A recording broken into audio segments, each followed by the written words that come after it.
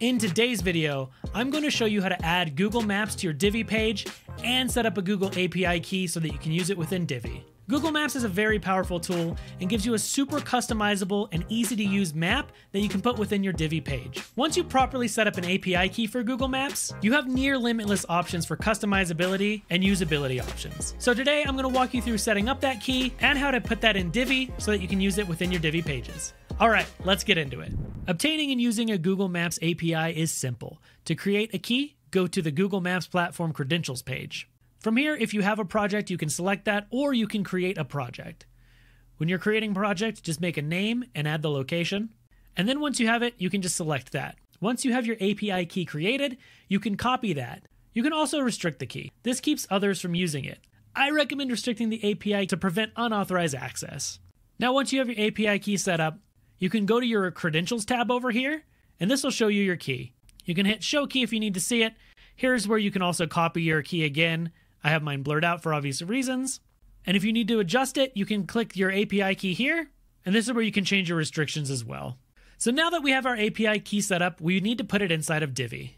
So to integrate your API key, from your WordPress dashboard, go down to Divi, and then Theme Options. From here, you'll see where you can put in your Google API key, and you just paste it into the box. So now that we have that set up, we can add a Google map to a page that we want. So let's create a new page. So I'm going to add a new page. Today I'm going to be working with Divi's free Photography Studio Layout Pack. You can find a link to download this pack yourself in the description below with all the instructions on how to do so as well. So I'm going to use the contact page here. So we're going to use this layout. So what I'm going to do here is I'm going to add a map between these two sections where I have two different contact forms, which will show our map of our location for our business. So first, I'm just going to add a regular section between these two. So we're going to click the little blue plus. We're going to add a regular section. And before I add anything else here, I'm going to change the section settings so we can add a background color. So if you click the gear icon over here on the left, this will bring up your section settings.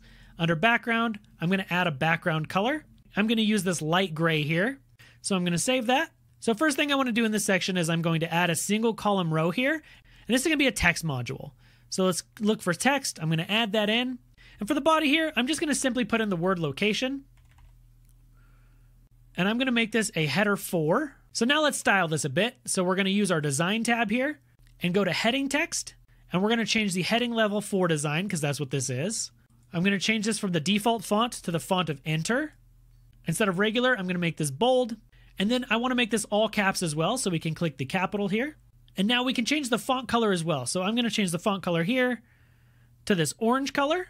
I'm going to make the text size, I'm going to drop that down a bit to about 14 pixels. For letter spacing, I'm going to add 1 pixel of spacing here.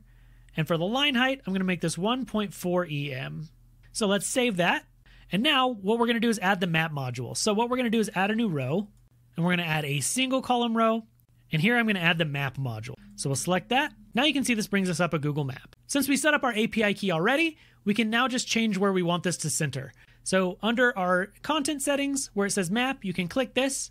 You can see that the API key is already in here. If you need to change this, you can click change API key. That'll bring you back to your WordPress dashboard where you can change it. Now we can just search for an address we want it to center on. So I'm going to grab an address and paste it in here, and then just hit find. Now you can see the map automatically will find and zoom in on that location. Now from here, you can stylize the map to look however you want. For this, we'll just make a simple border just to make sure the map stands out. So we're going to go to the Design tab at the top here again. Then we're going to go to Border. I'm going to just add a small 2-pixel border. That way we can see the map stands out. From here, you can design the map to look however you want. There are so many design tools at your disposal, so you can customize this map to fit your page in however way you need.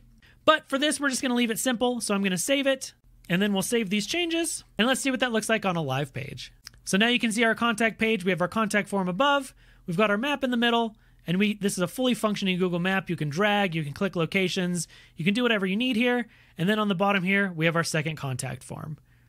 Nice and simple, but effective. Be sure to check out the blog article that's linked in the description below. It has all the examples that we use today, including the layout and instructions on how to install that yourself. Also, check out some of the other videos that we have on our YouTube channel, including different tutorials, guides, layout packs, and more. Thanks so much for watching this video, and we'll see you in the next one.